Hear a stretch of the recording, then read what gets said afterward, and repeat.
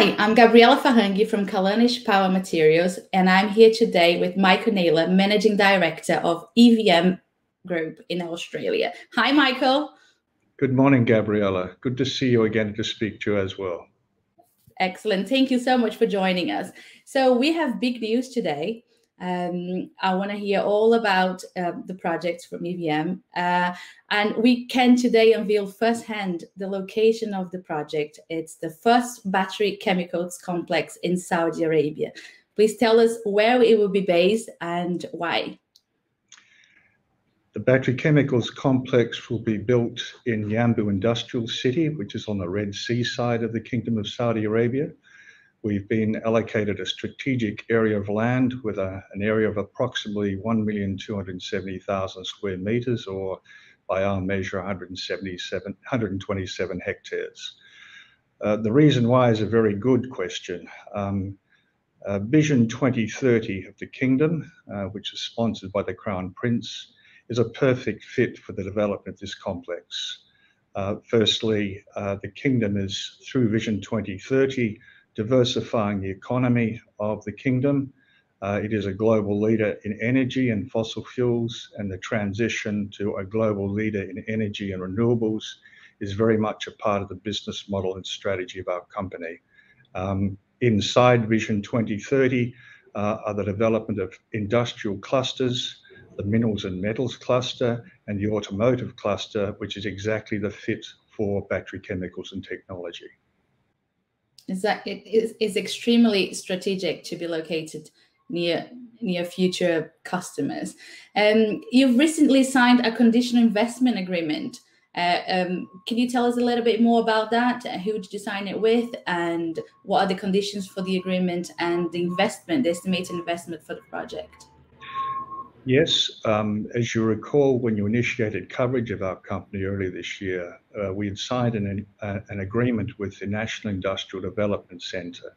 They are our lead agency in the Kingdom, and they have introduced us to, in this case, the Royal Commission of the Jubail in Yanbu, whom we've been negotiating the allocation of land and specifically a strategic location for the battery chemicals complex. So on the 26th of September, our executives in Saudi visited and attended a meeting with the Director General Investment Division of the Royal Commission of Yanbu to sign the agreement. The terms of the agreement, as you noted, are conditional. Yes, the Kingdom has a process that we must follow. So, for example, the conditions will include environmental approvals and permitting. It will require a submission of final plans for the construction of the plant. In this case, we start with the first stage of the chemicals complex, which will be the lithium chemicals plant itself. So those conditions will simply see us delivering documents, plans, drawings, and of course, all the other requirements for permitting and environmental approvals. And do we have a figure for the investment? Yes. The first stage of the battery chemicals complex is the construction of 2 trains of lithium hydroxide monohydrate. They will produce 25,000 tonnes of LHM per train per year. Total will be 50,000 tonnes of LHM with both trains fully operational. It's important to note that the Royal Commission actually changed the location of land and granted us a larger area. Now that has enabled us to actually plan for the expansion of the battery chemicals complex in stages. And in this case, to add 2 additional trains, each of 25,000 tonnes per annum, giving that complex lithium chemicals plant a total annual production capacity of 100,000 tonnes of LHM per year. That will place that plant in the top 3 producers outside China. Equally importantly, the additional area of land has enabled us to add another train to the nickel chemicals plant. 3 trains are now planned for that battery chemicals complex. Each train will produce over 100,000 tonnes of nickel sulfate per annum, which will be one of the largest nickel chemicals complexes, again, globally, but equally importantly outside China. where we see customers in growth markets, both in the Kingdom, which is our first priority to supply chemicals to, but equally importantly to Europe and North America. We have original equipment manufacturers looking for independent supply chains. That's fantastic. It sounds like, well, it is a world-class project. So we will have high purity battery materials. We will have lithium and we'll have nickel sulfate, cobalt. What else will we have? So the metal suite, and I didn't answer your question earlier completely. The first stage of the lithium chemicals plant involves a capital investment by our company of $800 million US. As we roll out the expansions, the nickel chemicals plant and then cathode active materials plant will see us investing $3 billion in that complex up to 2030. That's our initial investment. And then to go to your question, yes, the key raw materials for the production of high purity chemicals for rechargeable lithium ion batteries and renewable energy for us, lithium, nickel, cobalt, manganese. They are the key metals for high energy density cathode active materials. As we proceed with the implementation of the project, initially the lithium hydroxide will be sold to growth markets in Europe and North America, while the nickel chemicals plant is brought online. When the two plants are operating, we will feed the chemicals from, that's the lithium hydroxide monohydrate and the nickel, cobalt and manganese sulfate to the cathode active materials plant. What's important there is the two highest value added steps in the supply and value chain for high purity chemicals are the conversion of spodumene concentrate to lithium hydroxide monohydrate, and then combining that with nickel, cobalt and manganese sulfate in a cathode active materials plant, which is where another large margin sits in the value chain. That material is then delivered to the battery cell manufacturing plant, and the Kingdom has plans for developing a battery cell manufacturing plant and electric vehicle manufacturing plant at King Abdullah Economic City, which is about 200 kilometers south of Yanbu. So it's strategic for that in domestic development through, again, the National Industrial Development Center and the automotive cluster. When that plant is up, those plants are operational, we still have a large output that can be exported to Europe and North America. Fantastic. And where is the feedstock going to come from? A very good question. You'll recall when we discussed this first, the agreement with the National Industrial Development Center involved building the battery chemicals plants in the Kingdom. And alongside that was a commitment on our company's part to develop the Saudi supply chain. So initially, while we're developing the Saudi supply chain, which I'll speak momentarily about, we will source intermediate product from Western Australia, which is where we're based. Western Australia is the largest producer of spodumene concentrate in the world. That's the feedstock that we'll require for the lithium chemicals plant. Similarly, EV Metals Group already owns a very large deposit of nickel in the Midwest region of Western Australia, and we have our studies, engineering studies, working through the development of that plant to produce an intermediate product we call mixed hydroxide precipitate, which contains the nickel, cobalt and manganese that will ship almost in a straight line northwest to Yanbu. Now, in the meantime, we've made great advances with, again, the assistance of National Industrial Development Center as well as the Ministry of Industry and Resources. We have 18 application licenses in place for exploration in the Kingdom. We are first movers in this area.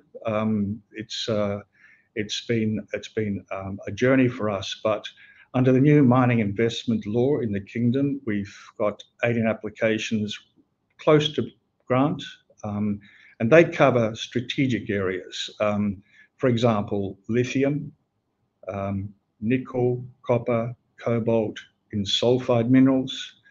Also contain, the applications also cover areas with, importantly, tantalum, niobium, yttrium, which is a rare earth element, and there'll be a lot to be said about our plans for rare earth elements in the kingdom. They are strategic.